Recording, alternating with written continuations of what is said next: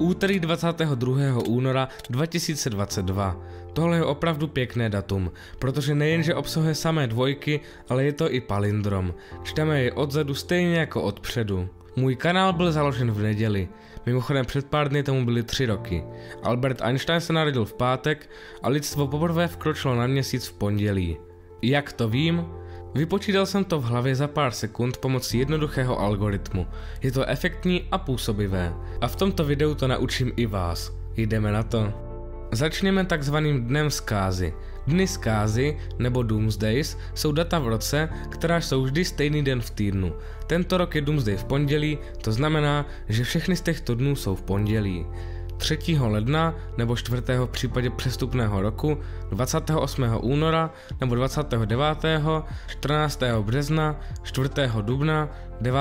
května, 6. června, 11. července, 8. srpna, 5. září, 10. října, 7. listopadu a 12. prosince. Tato data je nutná se naučit nazpaměť. Pomůže vám tato tabulka, kterou přikladám do popisku. Následně si vybereme naše datum, například 30. června, neboli konec školního roku. Nejbližší osudný den je 6. června a proto spočítáme 30 minus 6 se rovná 24. Rozdíl mezi osudným dnem a naším datem je tedy 24 dní. Můžeme to zdlouhavě počítat, nebo také jednoduše vydělit se zbytkem. Takové operaci se říká modulo. 24 modulo 7 se rovná 3. Když si převedeme dny v týdnu na čísla s tím, že neděle je 0, pondělí 1, úterý 2 a tak dále, sečteme pondělí nebo jedničku s trojkou a výsledek je 4. Když čtverku převedeme na dny, konečně zjistíme, že 30. června 2022 bude čtvrtek. Stejně to jde i v případě, že Doomsday je v daném měsíci později než požadované datum.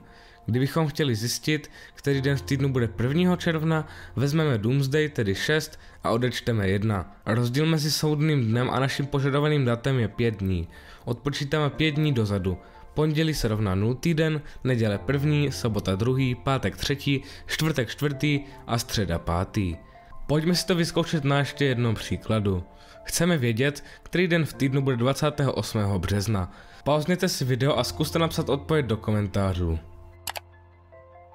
Letošní Doomsday je pondělí, což znamená, že 14. března bylo pondělí. 28 minus 14 rovná se 14, 14 modulo 7 je 0, takže posun bude o 0 dní a den učitelů bude letos v pondělí. Teď už umíte zjistit den v týdnu v jednom roce. Pojďme se v druhé části naučit, jak určit osudný den libovolného roku. Právě vidíte tabulku osudových dnů v prvním roce staletí.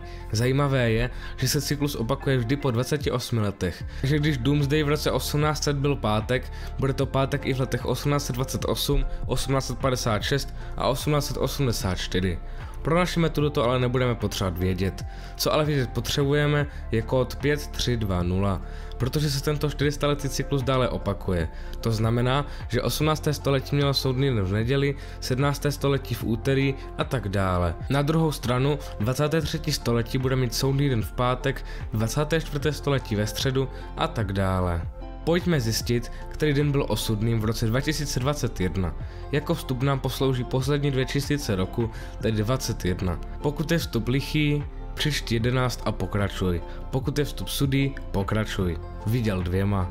Pokud je výsledek lichý, přičti 11 a pokračuj. Pokud je výsledek sudý, pokračuj. Modulo 7.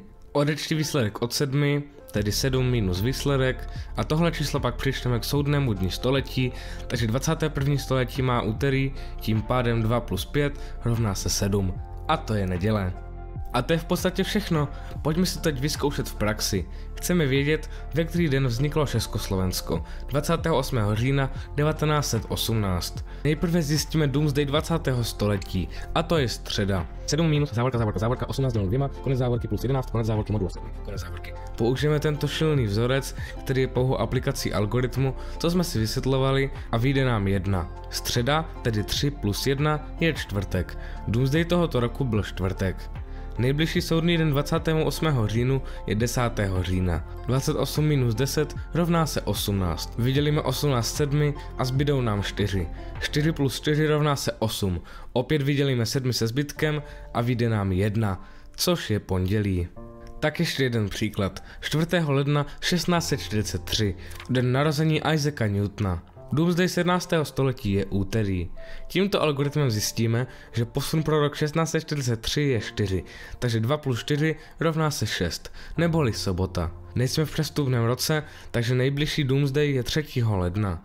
Newton se narodil o den později, tedy v neděli. Nebojte, teď se to sice zdá těžké, ale když si to nejprve budete psát na papír a pilně cvičit, už za pár hodin to budete umět v hlavě. Nezapomeňte se kouknout do popisku, najdete tam všechny pomocné tabulky a taháky. Doufám, že se vám dnešní video líbilo, pokud ano, budu moc rád za like, odběr a hlavně sdílení a u dalšího videa zatím ahoj!